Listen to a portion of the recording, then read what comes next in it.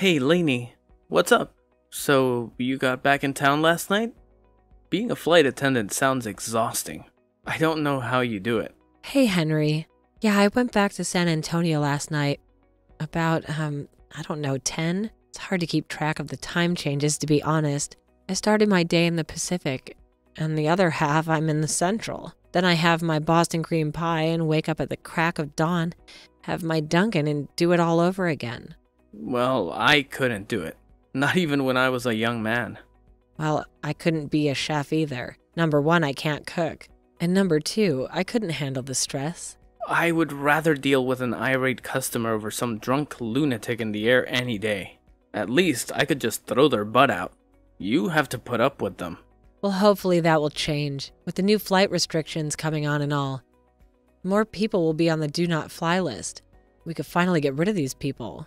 I wish I had something like that at my restaurant. Do not serve, or something. Maybe I should talk to the owners about that. Well, yeah, we had this one guy. I swear I thought you were going to have to duct tape him to the seat like those people on the news. Seriously? What was he doing? Just a total loudmouth jackass, a drunk, of course. I seriously do not understand how there's so much booze floating around airports and planes. Just a recipe for trouble if you ask me. And I know a thing or two about drunks and recipes. I've been in the restaurant business for 20 years. I can't wait to come to your restaurant. I can't believe I haven't been there yet. Well, I understand. It's not like your job doesn't take you places. I know, but still, I feel bad. Well, maybe I could make you feel good? Oh yeah? You could you? Yeah. I mean, are we still on for our date this afternoon? Your place, right? Uh-huh. I don't like, unless I'm meditating. I'm sorry, Henry, it's not you. It's just that I'm coming down with something, and by coming down with something, I mean I have it. I woke up at 4 a.m. with a splitting headache, shivering. Oh no, I'm so sorry. Is there anything I can do? Well, no, I guess not. I think it's just a bug. I think I'm gonna have to sweat it out. That's unfortunately an occupational hazard, but I don't think we should, Hook up. Well, I guess you can call it that. Sorry. I guess that's kind of a rude term, isn't it? But, I don't quite know what else to call it. Well, we could always go by the old standard friends with benefits, no strings attached. All of the above, I suppose. Well, shoot. I was really looking forward to seeing you, but I just want you to feel better. I feel so bad. We finally got some time together and now I'm sick. It's not fair. Hey, there will be another time. Don't worry about it. I know, it's just... I'm so busy and so are you. I don't want to lose touch, okay? We won't, I promise. All right, because I do like you. I think this is all I can handle right now relationship-wise. I mean, after Terry. Is that okay with you? Absolutely. No problem there, Lainey. We're totally on the same page. Okay, good. Well, I'm gonna take a nap, but text me later, okay? I will. You take care of yourself, Lainey. And please don't hesitate to ask me for anything. Okay, well, great, Henry. I will, thanks. You're so sweet, you know that? I try. Hey, Lainey. What's going on? You back in town? Is your little chef boy toy coming over today? Hey, Avery. Not too great, to be honest. Yeah, I'm back in town, but I'm sick. Oh, no. Not again. Those planes are germ farms, I'm telling you. Were you wearing a mask? Yeah, I was wearing a mask, Avery. I always do. All right, fine. I'm just asking. So I assume Loverboy isn't coming over then? No. Unfortunately not. I had to tell him I was sick. And how did he handle it? Well, he was disappointed, but he was so sweet about it. I mean, you were disappointed about it too, though. Yeah, I was. But he offered to bring me anything I needed. Isn't that sweet? Yeah, you said that. I said what? You said he was sweet. Twice. I did? Oh, I didn't notice. So, Lainey, are you maybe... Yes? Do you think you could possibly be... What? Maybe a little bit sweet on him? Sweet on Henry? What do you mean? I mean, do you kind of like him? Well, yeah, I like him. He's my friend. Friends with benefits, remember? I know. I'm just saying, be careful. What do you mean? What should I be careful about? I just don't want you getting hurt is all. These friends with benefits relationships, they can be rather tricky to navigate. Yes, I know. Spare me the lecture. You've just already been through enough bullcrap with Terry. It's okay. You can say his name. Okay, Terry. Yes. And I don't want you getting hurt. Just relax, okay? I'm fine. You're sick. Yeah, well, Henry isn't the one who got me sick. So do you need me to bring you anything? No, I'm fine, honest. All right, hun. Oh, you know who I saw at the grocery store the other day? Michelle Lance. Oh, Michelle Lance, huh? Yeah, remember? She's James's sister. She was friends with Terry. Oh, jeez. I'm sorry. What? Well, I just keep bringing, him up. I do understand that there's going to be people in the world who know him, Avery. It's okay, I'm over all of that. Really? Well, pretty much, I'm getting there. Do you think that maybe this relationship with Henry is a part of that? Are you trying to move on? Well, I don't know. Time will tell, I guess. All I know is that I'm definitely ready to. I don't need that guy taking up any more real estate in my mind. No, you don't deserve that. And he didn't deserve you. He was just jealous. He couldn't handle you being gone all of the time. And it's not like he had a job to occupy his paranoid mind. Yep. He pretty much sat at home all day and made up stories about me, didn't he? If he was to be believed. You had a boyfriend in every city in the country. God, he's totally insane. Let's move on from him. Yeah, good idea. So what about you? You got any hot dates coming up? Oh, you know me, babe. Just me and myself. Uh-huh. And you're giving me lectures about my love life? Hey, who said I was giving lectures? I know, not lectures. Helpful and friendly advice. That's right. Friendly advice. Because I'm your friend. Not friends like you're friends with the chef, but... Yeah, in your dreams, Avery. Wait, in my dreams what? In your dreams, would you and I be friends with benefits, even if I did like you that way? That's okay, lady. I already have my own friends with benefits. James, remember? James? James doesn't hold a candle to Stellan. Stellan could beat James in a checkers match any day. A checkers match? That's right. He was a 4th grade checkers champion. And he could cook. He's the best cook, an amazing cook. I thought you said you hadn't had any of his foods yet. I've had it in my dreams, though. Okay, Lainey, I think you may have a fever. Why don't you go lie down or something? Yeah, I think you're right. I am a little shaky. Are you sure you don't need me? Drink some water. I'm fine, but I did just mix up Dayquil and NyQuil, though. Oh, geez. We'll go to bed right now. Go close your eyes. Okay, will do. Okay, well, let me know if you need me. All right, babe? Jeez. Will do. Thanks, hun. Well, hello there, Cupcake. Terry? Who else be calling you Cupcake? Cupcake? Terry, I haven't heard from you in a while. A long while. Yeah, real long while. I'd say it's been too long. I'd say it hasn't been long enough. I'd say never wouldn't be long enough. So, how you been? How's the friendly skies been treating you? They've been treating me just fine, Terry. Especially fine since I've been in them without you in my life. Come on, don't you ever miss me? No, I don't. Not ever? Nope. But would you even tell me if you did? No, Terry, I probably wouldn't. Aha, I thought so. Well, what do you want? Today's not exactly a good day for whatever this is. This isn't anything, I swear. I just need a favor from you. Okay, what do you want? Well, not really a favor. More like an obligation. An obligation? What do you mean by that? Actually, it's just I'd love to belt buckle there.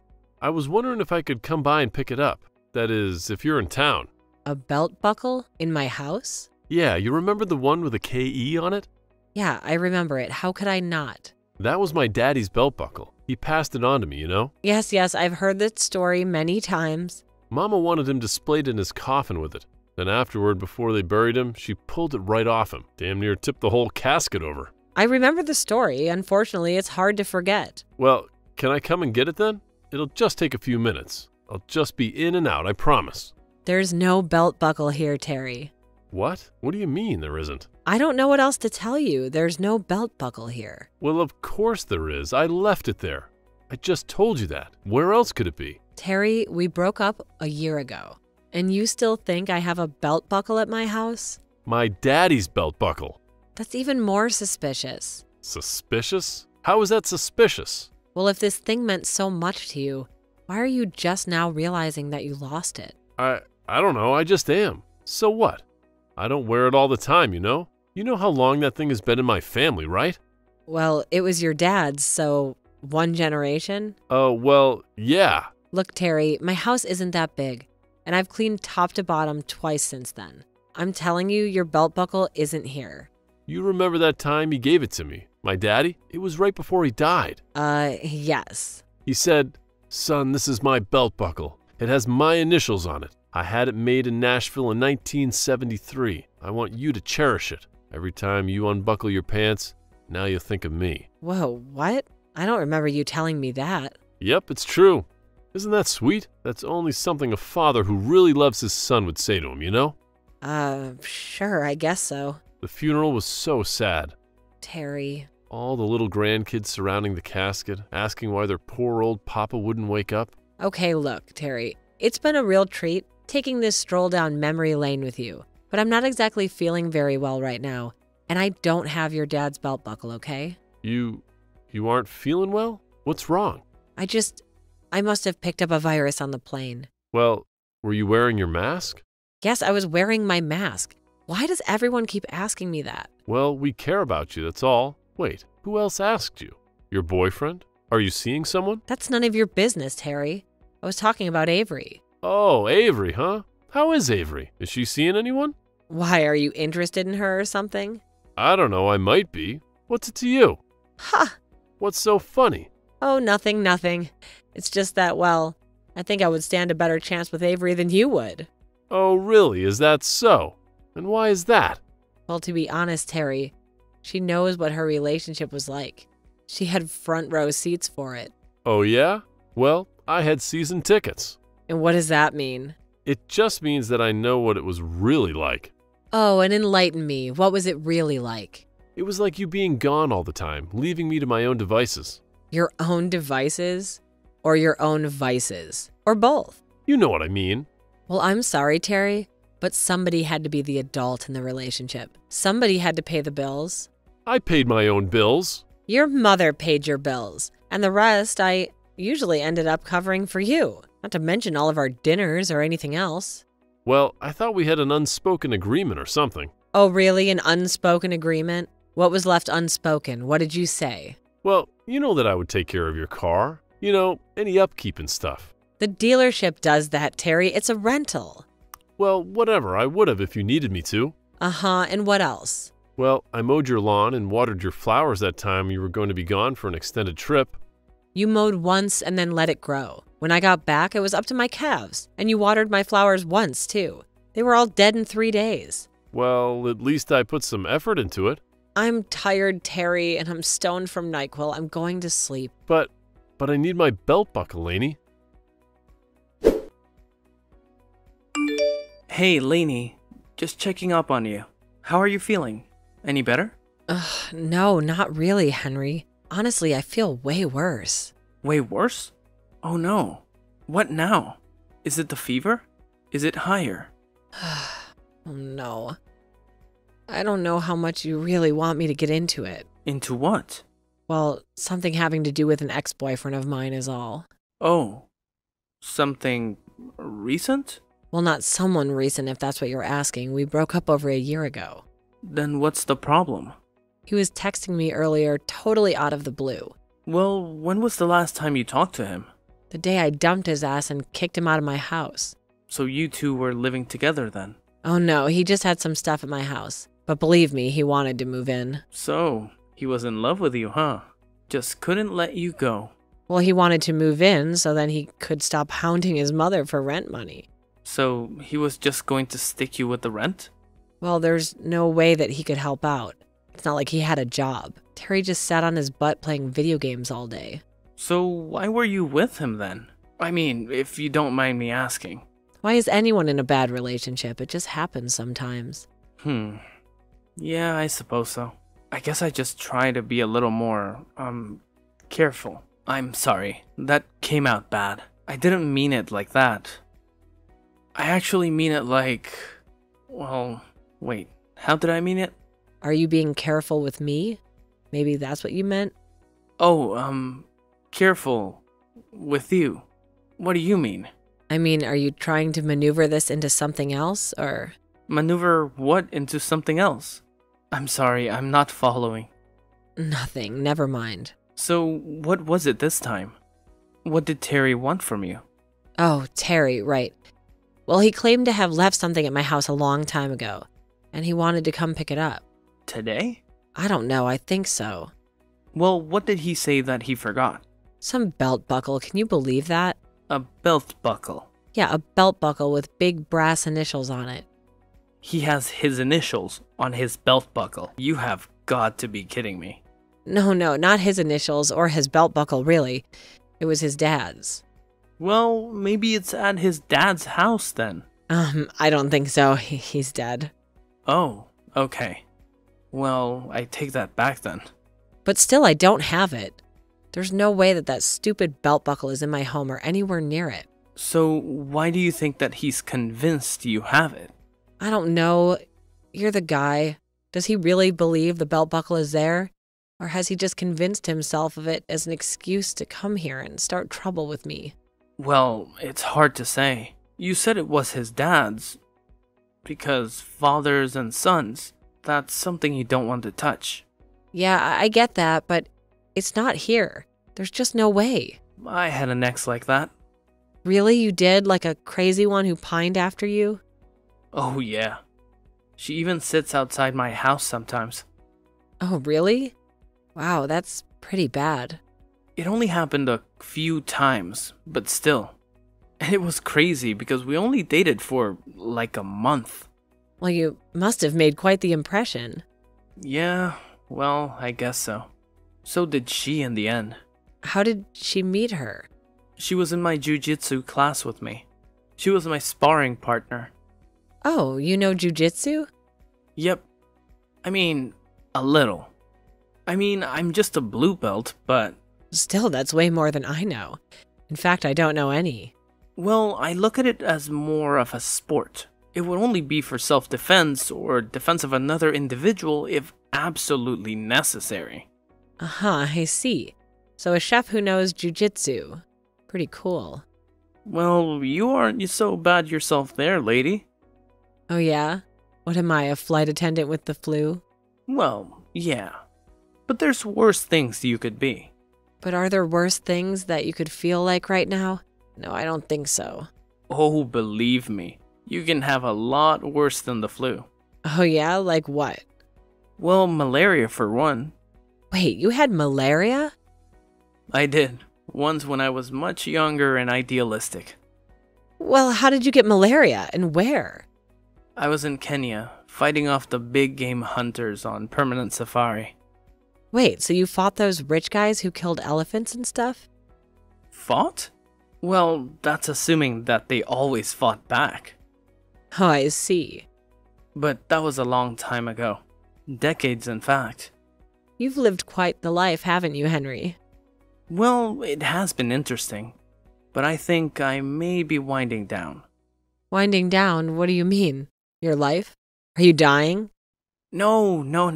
Nothing like that. But, well, I guess, I'm a little bit closer to settling down. You know what I mean? Yes, I do. Of course I do. It's no fun getting older, especially when you're afraid that you may have to face it on your own. Yeah, I guess so. Well, so anyway. Yeah? So, I'm going into the restaurant in a few hours. Are you sure that you don't need anything? I can stop by the pharmacy too, if you'd like. Anything you want, okay? Okay, well, thank you, Henry. I really do appreciate it. You're so very sweet. Hey, anytime. What are friends for, right? Hey, Lainey. Just checking up on you. How are you feeling? Hey, Avery. Well, good and bad, you know. Oh, okay. So your flu is better then? Well, no, it's pretty much exactly the same. But I've been talking to Stellum. Oh, yeah? That's great. But also, I've been talking to Terry. Well, he's been talking to me. Wait, Terry? What did he want? What else? To hound me. Yeah, but still, you haven't heard from him in so long. I know, and guess what he wants? His belt buckle. Belt buckle? He claimed to think that he left some stupid belt buckle with his dad's initials on it here. It's his excuse to come over here and start crap, I promise you. Well, do you think you could possibly have it there somewhere and you just didn't realize it? No. Believe me, I set fire to all this crap as soon as he left. Seriously? You burned all of his stuff? Well, no, not literally. It was a metaphorical fire. You know, like, well, whatever, I'm on NyQuil. Still with the NyQuil?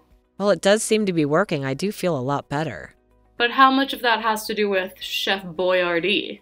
Oh God, are you serious, Avery? No, I'm just kidding. Sorry. You're gonna feel pretty stupid when you meet him and see how hot he is. Oh, when I meet him, huh? Usually you don't talk that way about friends with benefits, you know, hun. Well, why not? Wouldn't you ever introduce me to James? No. Believe me, I would not introduce you to James. Well, why not?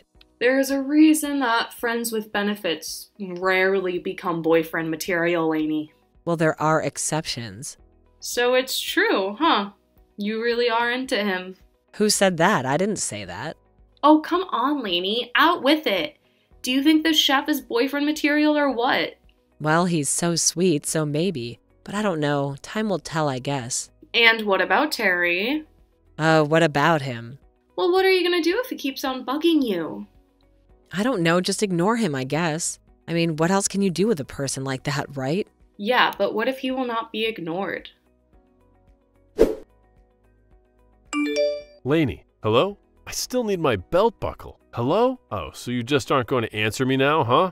Well, that's too bad. Maybe you're asleep or something because, I'm in the neighborhood and I figured I'd stop by. What? Oh, so now I got her attention? So she is awake, huh? I knew it, you little liar. You were just ignoring me. Well, I'm not going to be ignored, Lainey. You better not come over here, Terry. I freaking mean it. Oh, yeah? Or else what? I'm just coming over to retrieve my stolen property. Well, or else I have a gun now, you know. Oh, really? You have a gun now? You? Since when? Since I kicked your ass out, that's when. So you were afraid of me even back then too, huh? No, and I'm not afraid of you now. I just didn't know you were such a little psycho back then. So all of a sudden you just took an interest in guns, huh? A girl who could barely figure out how a squirt gun worked? Well, times are changing. Girl has to defend herself these days. Well, if you really are packing heat, how about you come up to your front window and flash your piece at me? What? What do you mean? You're out front? That's right, babe.